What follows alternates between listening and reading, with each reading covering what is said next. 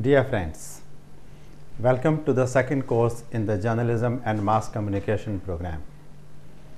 In a democratic society, the media is considered the fourth pillar that supports the system, the other three being the legislature, judiciary, and the executive. Needless to say, the role of the media in upholding order, rule of law, and social harmony is as important as that of the arms of the government, the courts, and the bureaucracy. To understand what this relationship is and how it works, it is important to have an idea of the socio-economic and political scenario of our country from the historical perspective to the contemporary times. The objective is to understand the basics of the social, economic, and political issues that face our country and the role that the media is supposed to play while writing about them. At the same time, it is important to understand the restraints and constraints that the media must face and exercise while discharging its duties. In the first course, we talked about writing for the media, where we discussed what kind of media writing was to be done, and we noted that political and business writing were considered to be among the most important writings, whether it was news or analysis or editorials. There is no denying the fact that the media is among the fastest growing sectors of the world today, and more people today are getting influenced by the media than ever before. Today, all of us take the independent functioning of the media as an essential part of our democratic society, to the extent that it is often taken for granted. When it comes to writing for the media, it may be recalled that news analysis, and editorial are among the most significant kinds of writing. At the same time, writing on political and business issues is among the most widely read kinds of media writing, as it touches the lives of every citizen. Obviously, for anyone aspiring to make a mark in the media world, writing on political and business issues is the main objective. For political and business writing to be effective, it is important to understand the major social, political, and economic issues that influence us. Such issues, even if they seem to be topical, always have a historical background that can be traced to past events. As we realize that in a democratic society, the media is considered to be the fourth pillar supporting the democratic structure, the understanding of issues and decision-making capacity among the media persons is supposed to be of the same level as that in the members of the legislature, judiciary, or executive. This is to say that not only a certain maturity is expected to reflect in media writing, but this maturity must come from a clear understanding of socio-political and economic issues prevailing in the country.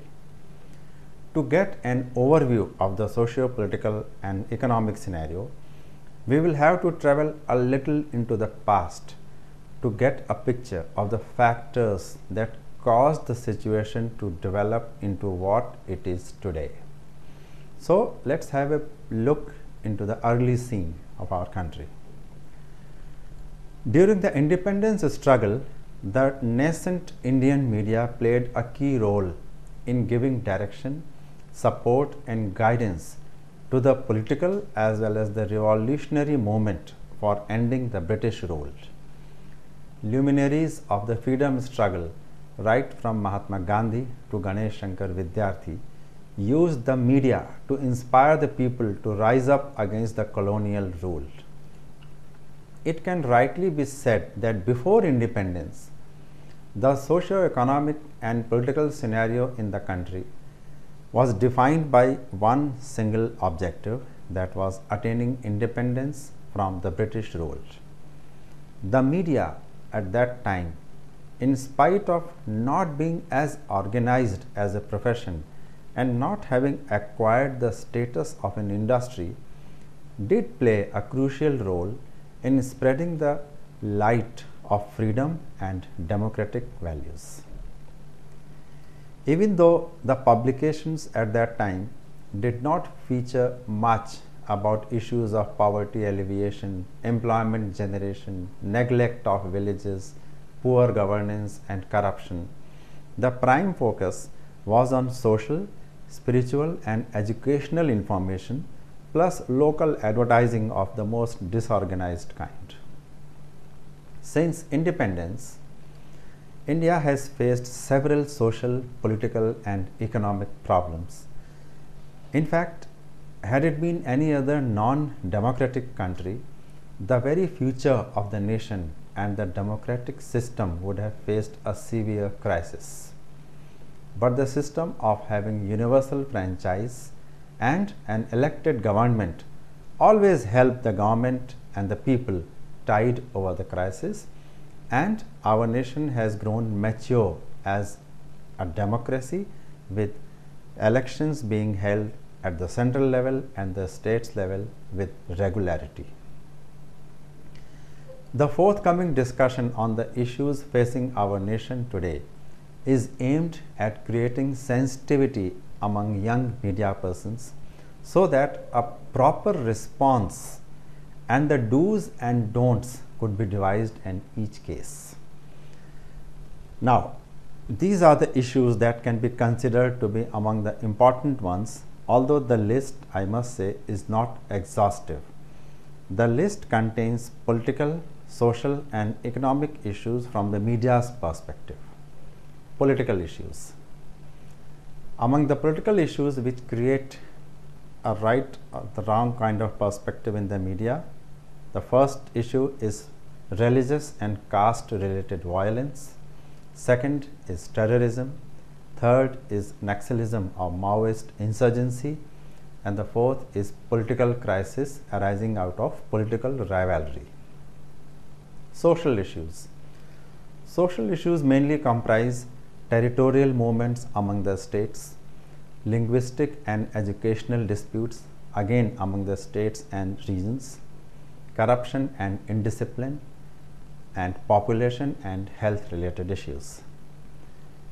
Economic issues comprise subjects like poverty and the economic divide, agricultural and industrial production, liberalization and economic reforms, and impact of market forces and market influence.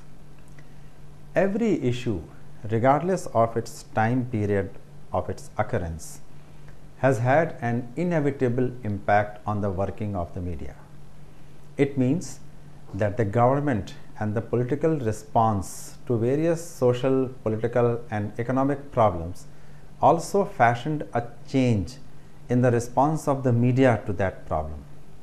This change showed itself in the style of reporting and writing, the use of certain words, phrases and expressions in reporting, the attitude and approach of reporters and editors towards these problems, the expectation of the readers and the people in general, and also the response of the government in keeping with the changed approach of the media.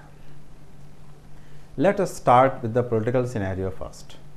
In this category, the most serious issue having a deep, wide-ranging and long-lasting impact on the people, society and the nation in general is that of religious and caste-based violence. Now, we all know that India is a secular state. In fact, it is guaranteed by the Constitution of India. But the states of our nation have been rocked by communal or religious violence from time to time since independence and before that also. In fact, the root to this kind of violence can be traced to the very creation of two nations in 1947 on religious lines. In recent decades, communal tensions and religion-based politics have become more prominent, and consequently, religious violence in India has increasingly become what academics believe to be organized attacks on members of one community or religion by the other. Riots between the majority Hindu community and the minority Muslim community used to be very frequent in the last few decades. The media has always been very careful in writing about such conflicts. The most noted and visible example is the use of the word minority community and majority community, which was used and is still used by the newspapers instead of writing Hindus and Muslims. When writing about a conflict situation, this caution is almost always exercised. The purpose was to avoid causing provocation and creating tension between the two warring communities. While the restraint in actual reporting still continues, the names of the communities are often seen to be used, perhaps as a reflection of the growing acknowledgement that openness and transparency in reporting such events are better than beating around the bush. Immediately after independence, the socio-political environment in India, as well as the newly created neighboring nation Pakistan, was communally surcharged, and this reflected in the media as well. The creation of communal or religion-led parties increased communal feelings. The mass migration of people from the then West Pakistan in 1947, just after independence, brought vast social disorganization in India. Many of these immigrant families became homeless and set out wandering from one place to the other. These men, women, and children lost traditional community relationships and had weak or no family ties. They were, and they did feel also, displaced not only geographically but also socially and economically. The governments, both central as well as the states, did their best to rehabilitate them by providing residential accommodation, preference in employment, vocational training, loans for business, and settlement of their property claims. But in spite of all this, many families could not be rehabilitated, bringing about economic dependence and disorganization in those families. From the media's point of view, a sympathetic approach to their problems continued for decades, and the settlements of such immigrants were for a long time known as refugee colony or refugee market and so on. But in later years, as the sensibilities improved and so did the settlers' economic condition, the nomenclature was changed, and now one will hardly find in any city in India any colony with the name of refugee colony or refugee market, because they are no longer considered refugees from the former West Pakistan. However, the feeling of communal divide against the Muslims of Pakistan, at the hands of whom many immigrants had suffered, continued, and many political and social organizations having their origin in those times gave vent to this ire in their public pronouncements. It must be noted that religious tensions have been there in India since the Muslim invaders came to India centuries ago. But the degree of such tension has been high or low with time. During the British rule, it was deliberately created by the British, whose policy it was to divide and rule. The electorate was formed on the basis of religion, and this often caused much bloodshed between activists of the two sides. Although the communal tension lessened to some extent after independence, yet it has not completely died down. The existence of prejudice among members of both the community towards one another has not ended completely. Such prejudices often lead to discrimination. Both these elements, prejudice and discrimination, are symptoms of social disorganization as well as the cause of social disorganization. Symptoms and cause. Prejudice has always been part of the cultural pattern all over the world. The chief reasons for such prejudices are cultural, religious, endogamous, and personal. In brief, the cultural factor involves special dietary habits, what one eats and what one does not eat, special rhythms of work and holiday over the course of days in the week, special family relationships. Religious factors involve different conceptions about God and the different ways of finding it, ways for prayers and so on. Endogamous factors involve marriage within the group and intermarriage being regarded with disfavor. Personal factors include a sense of fear, frustration, and insecurity among the group, manifesting in occasional aggressive and offensive behavior. With this background, one must admit that the attitude of the media has also been colored with such prejudices when it came to religious issues. In the absence of professionalism among working journalists in the early years, and also because of the fact that many journalists had also suffered in the communally surcharged atmosphere of that period, the prejudice often showed itself in the earlier years. However, it has been in the later decades, especially after the 70s, that growing awareness, educational openness, economic transformation, and arrival of the post-independence generation has led to a change in attitudes. However, the floodgates to such discords were opened again in 1989 when the Mandal Commission report regarding giving reservation to the other backward castes or the OBCs in educational institutions and government jobs was implemented. While this led to a nationwide agitation between the pro and the anti-reservation social groups, the media also found itself divided on this issue. While many jumped the bandwagon of social justice and openly supported the reservation and the system of reservation, many publications, newspapers, etc., had a more cautious approach, suggesting that merit and not caste should be the criteria for any kind of reservation.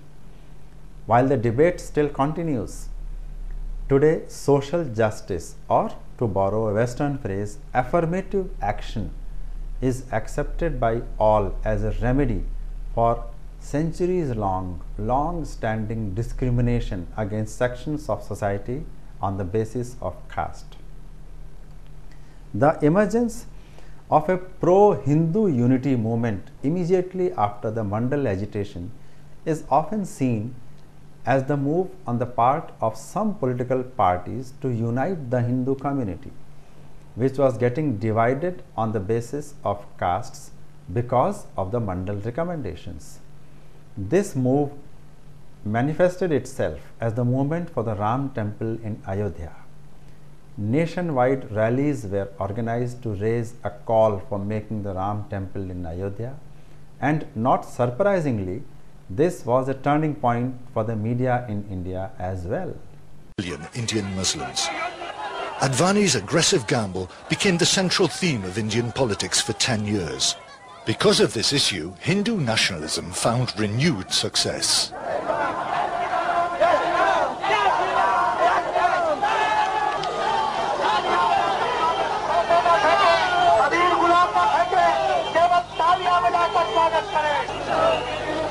On the 6th of December 1992, a crowd of Hindu extremists bypassed indecisive officials and the unmotivated forces of law and order and reduced the mosque to rubble.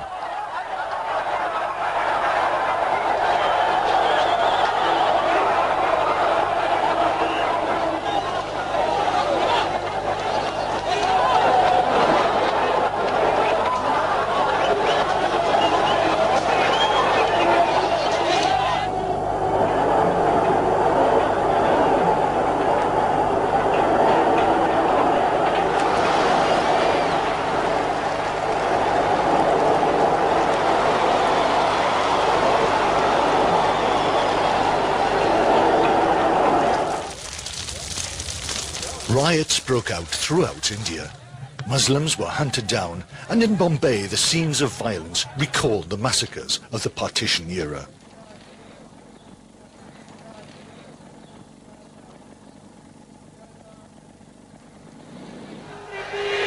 The horrific strategy paid off. Muslims were now held responsible for all the evils and all the failures in a country which was 80% Hindu. The nationalists reaped the harvest of their hate campaign. In 1998, they won the national elections and governed the country for 6 years. I think perhaps most important of all is that Gandhi believed very strongly always in talking to your opponent, to winning your opponent around by dialogue, by conversation, also by charm, but by trying to win people over, you know, by using your influence. In fact, this was perhaps the first instance of the media also getting divided on religious lines, and several instances are on record when publications openly sided with the temple movement, either for the love of Hinduism or for the sake of keeping the Hindu flock united.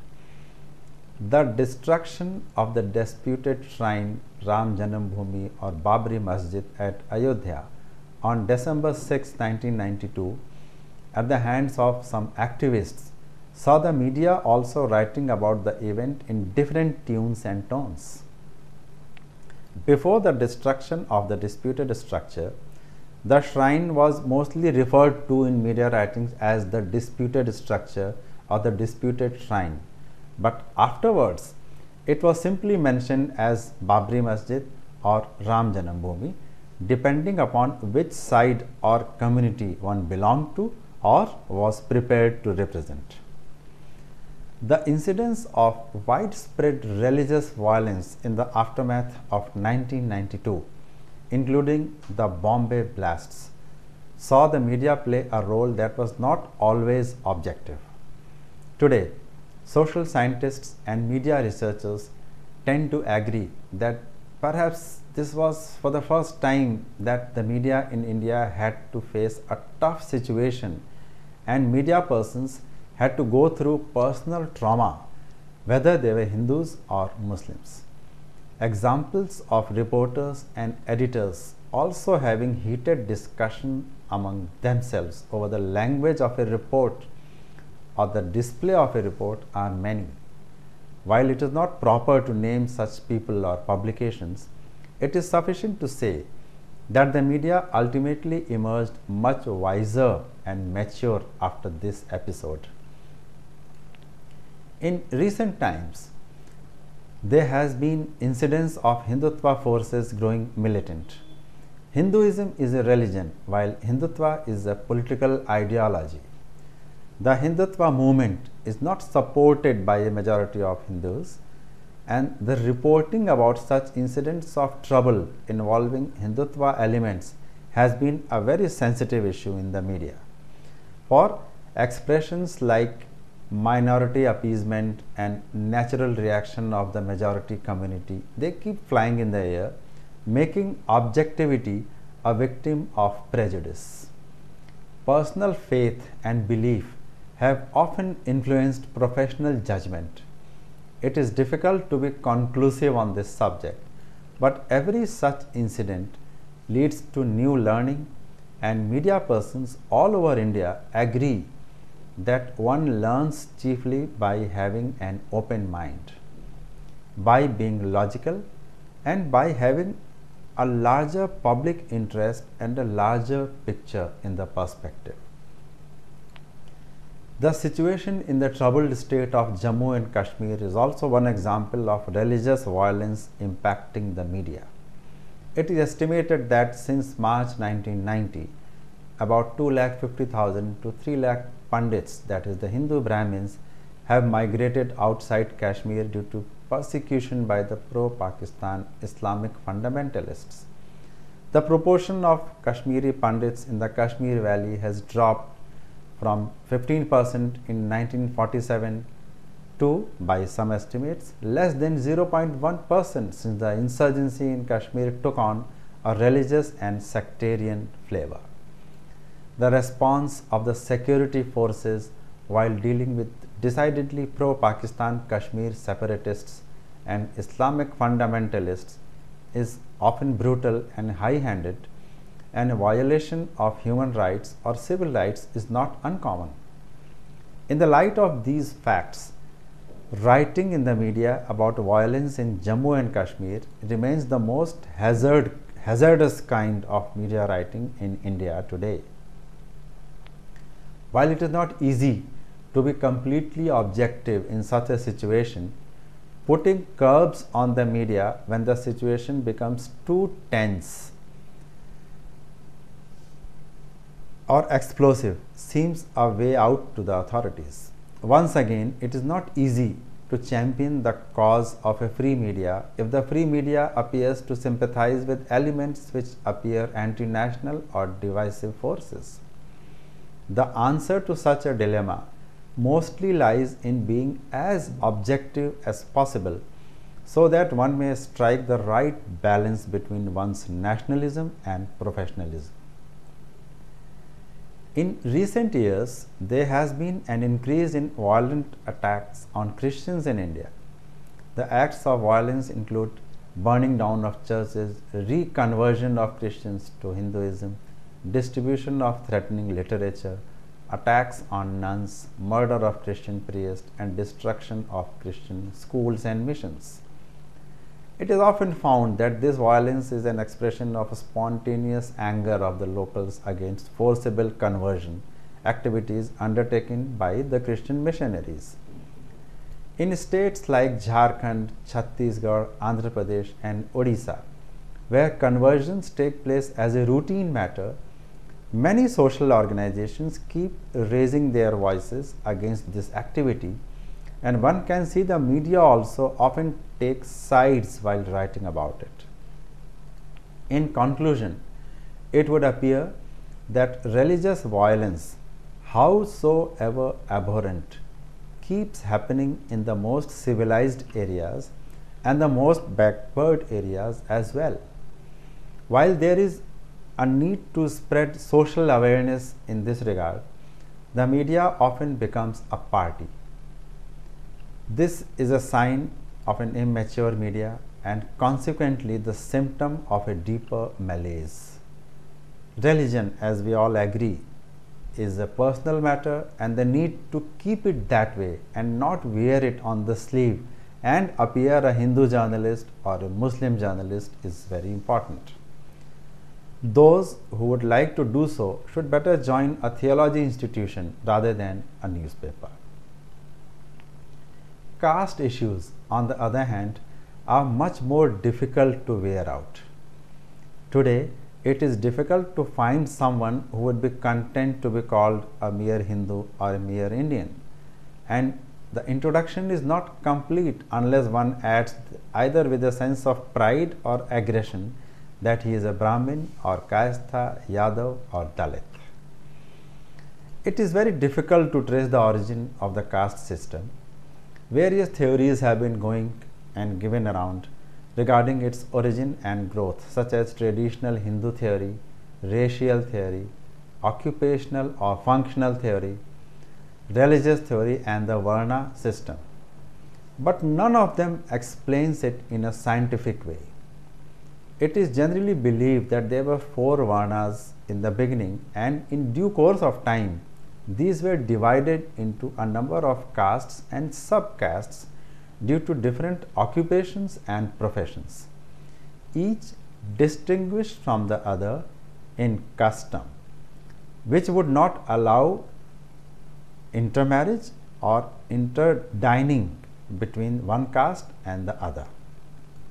It was some sort of social satisfaction and stratification, dividing society into various groups on the basis of occupation, customs, marriage restrictions, and some type of superiority and inferiority complexes vis-a-vis the other castes. Now, here lies the difficulty in tiding over the caste differences. The biggest disadvantage of the caste system would be that people become inflexible in occupations and would want to follow their occupation even if they are capable of giving it up, or vice versa. They would not like to do something even if they do it well, better than the others. Such differences are common in the media world also, and they come out into the open when it comes to writing about certain issues, or more frequently in professional decisions such as selection, appointments, promotions, etc. Such divisions reflect themselves when writing about caste issues and caste violence. Incidents of caste violence involving so-called lower caste and upper caste groups have been fairly common in the decade of the 70s to 90s and have receded quite drastically since then. Caste violence does not spread that easily and quickly as religious violence would, but the impact is much more horizontal and localized. However, today, with the caste discrimination having been taken care of to a large extent because of growing education and availability of opportunities for all, the media today appears more sensitized to dealing with caste violence than previously. Also, in case of some states where the caste system was endemic and conflicts between the caste were frequent, the change in political regime, where the political leadership has moved from the upper caste to the other caste, it has helped in spreading out awareness about coexistence between the castes, and therefore the existence of caste-based militant groups is no longer that widespread as it used to be, say, about 2 decades ago.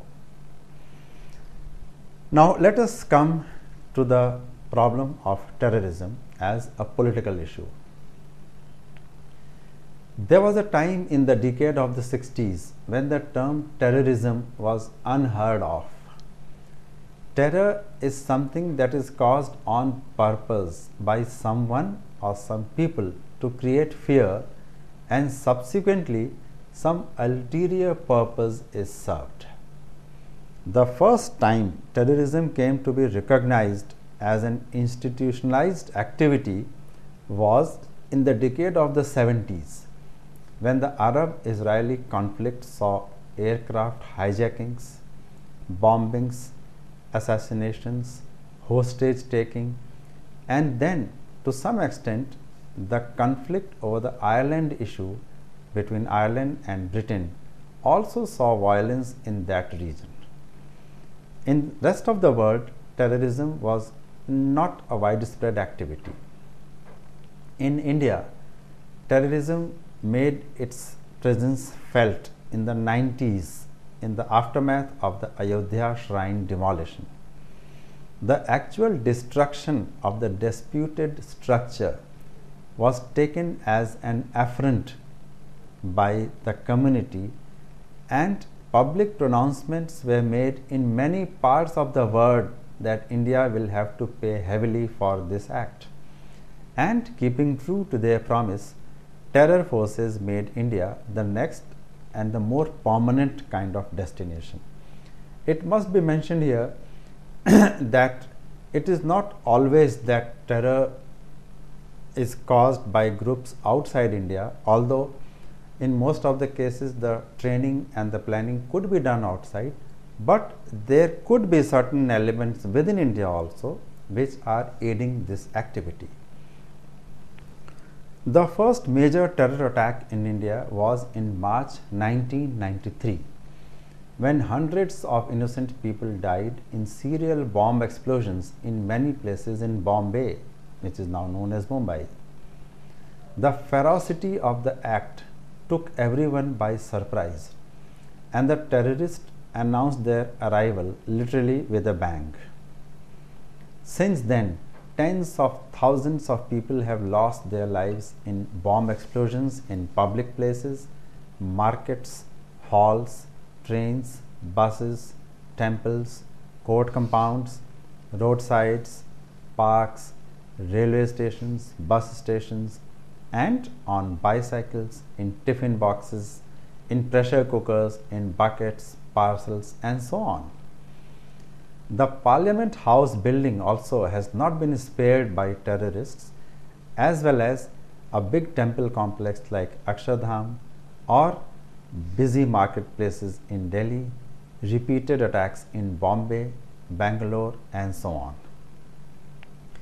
The most recent and the most spectacular and horrendous terrorist attack was in Mumbai in November 2008, when a handful of heavily armed terrorists attacked several places including hotels in Mumbai and took hundreds of people and the buildings under their control for over 3 days. It was a well-knit and well-coordinated exercise that shook the entire world and made everyone feel vulnerable to similar attacks anytime, anywhere in the world.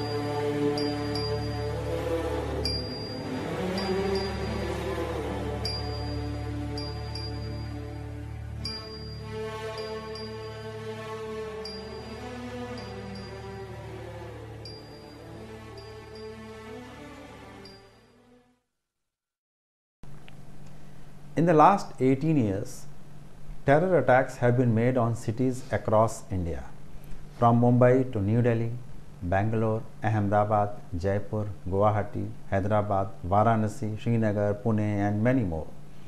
In most cases, The perpetrators were found to be Islamic fundamentalists operating on the instructions of handlers abroad with the assistance of local operatives.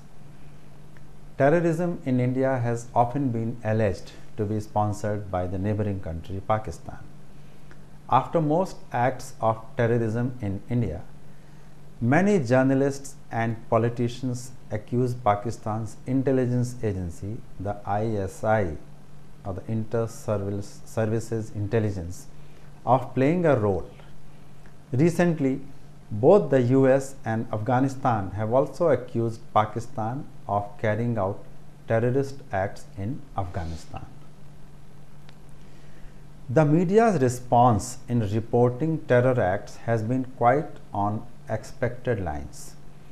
It ranges from being loudly extravagant to overtly critical, and from inadvertently interfering to unnecessarily grumpy. It appears that even a decade or so of dealing with terrorism and terrorism related events has not prepared our media persons to be mature enough and to act maturely enough to retain objectivity and self-control. In the aftermath of every terrorist activity, certain phrases are repeated, certain allegations fly around, certain shortcomings are always highlighted, and so on, as if it is a common crime which has been happening again and again. Terrorism, we must understand, is a sensitive issue, and the subsequent investigations are even more so. The investigations into terrorism and terrorism related acts cannot be done on the same lines as investigating a routine law and order activity. In keeping with its creed, the media does launch its own investigations into all kinds and all incidents of crime, and terrorism also seems to be no exception. Very often, the authorities, in spite of their bungling and their shortcomings, they seem more interested in creating hurdles in the way of the media's functioning, and all attempts of the media to pick holes in preventive or investigative measures are dubbed as anti-establishment, and very often media persons are punished or subjected to trouble while doing their duty. It has been noticed that in case of whether it was the Bombay blasts, whether it was the Parliament House attack and attacks in other cities, the media did launch their own investigations and found that either the police force or the intelligence activity or the routine patrolling, there was some shortage somewhere which led to a lowering of guard against terrorist attacks, and it facilitated the attack to happen and cause much more wider damage. But whenever the media has written about such shortcomings, it has not gone too well with the establishment, which thinks that the media, by highlighting these shortcomings, is trying to divert attention from the actual investigation by the agencies, and therefore the media is creating hurdles in the investigation, which may not be true always. It must be understood that terrorism is not a simple crime, and it may require sophisticated systems and setup to go into a deeper conspiracy. The media, or rather the individual media persons, may have the capability to do so. The media and the media persons as individuals may have connections and contacts, and they might have the knowledge and the background information to go on conducting their own small little investigations, and therefore the establishment or the law enforcement agencies in such cases must ideally take the media as their ally, as being on their own side. But unfortunately, this does not always happen. The establishment somehow thinks of the media always as an adversary. The problems arise when either an over-enthusiastic enforcement official, a policeman or an intelligence officer, or on the other side, an ambitious media person attempts to hog the limelight, come to the front, come in front of the camera, give interviews, give some bites and so on. Or worse, beat the other to glory. I did it, he did not do it, and so on, as if to say that it is some kind of a race between the media and the agencies to emerge the winner, which it is not. As a result of such conflict, the entire community of media persons suffers a crisis of credibility.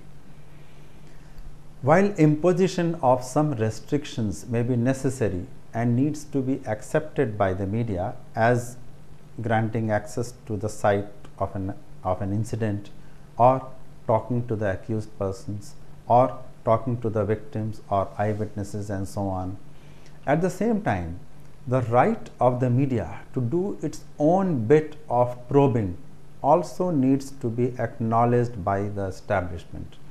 The media, by its nature, will not always go by what the police or the officers tell them. It will go on their own, it will go on a different path and try to find out whether what the authorities are saying is true or not, whether facts are being hidden, whether things are being glossed over, whether some non-existent facts are being bandied about. If such restriction and consideration is not shown by either side, a conflict is bound to arise. Terrorism ultimately harms not only one institution but an entire society and the entire nation. The media's attempts at finding out the truth need to be considered in this light.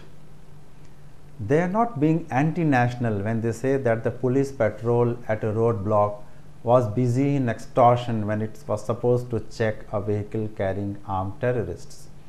At the same time, if an off-duty policeman was pressed into duty in an emergency to deal with a terrorism situation, does not mean that the media must write that the duty norms were not followed during the crisis. In both the situations, it is not normal to quote such things when the situation itself is abnormal.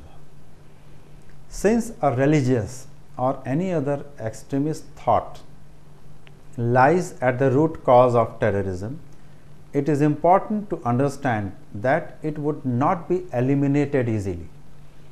In fact, terror acts are becoming more and more sophisticated with the use of state-of-the-art gadgets and highly trained and motivated planners and attackers. As the nation and the state machinery grapples with the problem, the media also is evolving its own code to deal with it. In fact, with the discovery that many educated and professionally trained people were involved in giving support and shelter to terrorists and terrorist sympathizers, now everybody becomes a suspect. And in some circles, it is said that the media also must be careful in looking within whether there are people who could be putting across a thought or a story which is not true deliberately to mislead the investigation. A recent example is the continuous live telecast of the Mumbai terror attacks, or the 26/11 attacks as we call them. Since the news television channels showed the planning of the security agencies and their movements as well, the same was available to the attackers also in their hideout, and they were able to plan their next move and escape easily. It has now come to be known with the interrogation of the one terrorist who was caught alive that they had access to gadgets like mobile phone with TV and so on, and they could make out what the security agencies were doing. and such information was easily available to them and to the rest of the world because of the television news channels. Now, while the media cannot be faulted on being quick, correct, on the job and on time and being the first in the race to give the news, the propriety of showing the police preparations and strategies can certainly be questioned, since in actual fact it ultimately helped the terrorists and not the police. The media should have thought about this before, and later they actually did, as a result of which a consensus was evolved as to how in future the media's live telecast does not end up helping the terrorists in their anti-national missions. In fact, in many countries, in the US and in the West, where the media is free, there is a regular meeting platform between the media persons, that is the channel editors and the administration executives and officials, to discuss as to how the media should work in tandem with the administration to not only create awareness about how to check terrorist activities, but also to ensure that anything which the media does in its routine job does not end up helping the terrorists, whether it is a case of profiling or a case of airport security and so on and so forth. In India, the situation has not gone to that extent, but there are some people in the media who believe that the situation of coexistence and working on the same lines should be evolved between the media and the establishment, rather they being in confrontation with each other all the time. With the socio-political environment across the country having become very sensitive to the issue of terrorism, the people in general and the media in particular need to be careful not to create unnecessary panic, and also do not get caught napping in the event of a crisis. Social conflicts actually end up making all concerned much wiser, and dealing with terrorism has also done so. It has also made all of us very wise, and the media especially so. Now the media in most cases does not treat acts of terrorism and related stories in a very light manner. Every small thing related with terrorist activity is given due seriousness and is given the weight, the space and the display which it deserves. With this, we come to an end of this part of the discussion on socio-economic and political scenario and the media perspective towards them. To recap, we saw that for mature and effective media writing on political and business issues, it was important to understand the current scenario prevailing around us. Many aspects of the current scenario had their roots in history and the past. Unless one understood them, it was not possible to have a clarity of thought, and therefore writing may not become very effective. Among the political issues, religious and caste violence, terrorism, ultra-left Maoist insurgency and political rivalry are considered the most important that need to be understood. While religious and caste violence had their roots in age-old prejudices and discrimination, the media also had not been immune to such prejudices. With growing awareness, economic growth and opening up of opportunities, such prejudices are getting diluted, and affirmative action has been playing a key role towards this end. Terrorism, on the other hand, is a relatively new phenomenon, and the media in India is getting acquainted with it quickly and with the occurrence of every terrorist act. While the media does have the right to be objective, independent and quick, it must also guard against its activities ending up in helping anti-national elements. Today, as the world learns to live with terrorism, the media also has learned that sometimes discretion is the better part of proactivism. In our next discussion, we shall discuss the other aspects of the political, social and economic scenario with the media's perspective.